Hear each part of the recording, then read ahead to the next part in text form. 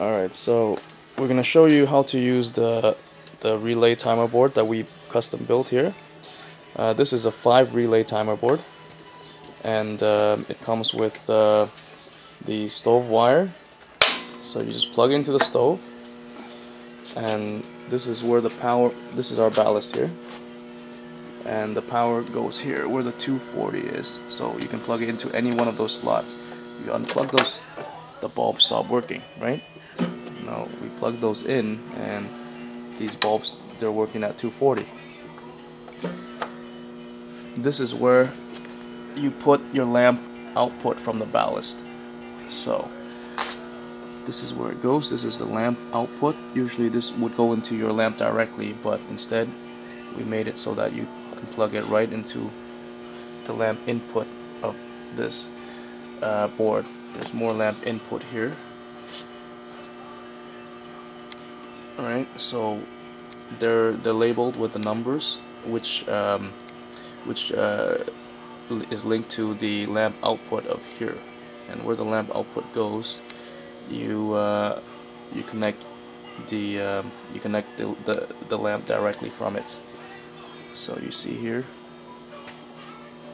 this is where the lamp input is. So every time, so you see there's a top and there's a bottom, and they're both connected, but this one is not on while this one is lit up.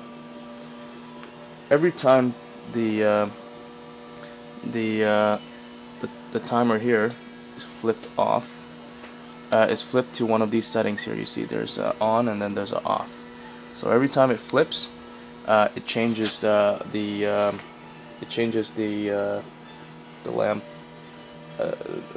from this to this one.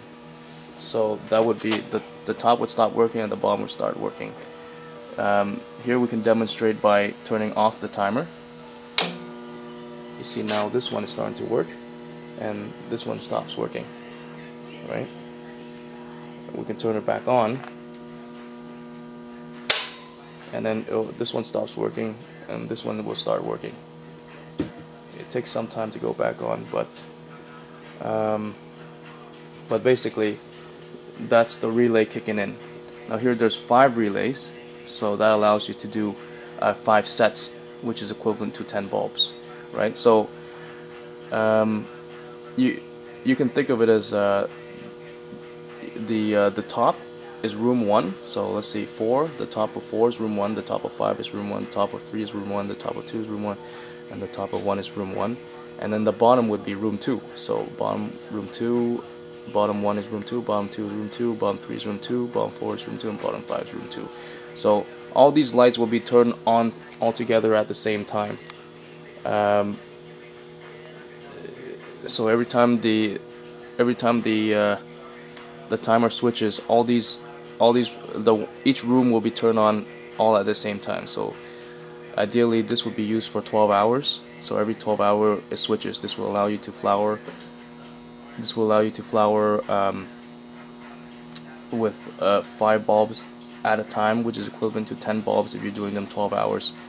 This, this will save you a lot on heat and electrical consumption. And this here is your 120 volt. You can use this for little things such as oscillating fans or inline fans or whatnot. Ideally you want to have about 40 amps to run this timer board, and that's pretty much it. If you have any questions or comments, please go to hollandindustry.com, or you can email us at sales@hollandindustry.com. Thank you, and see you guys soon.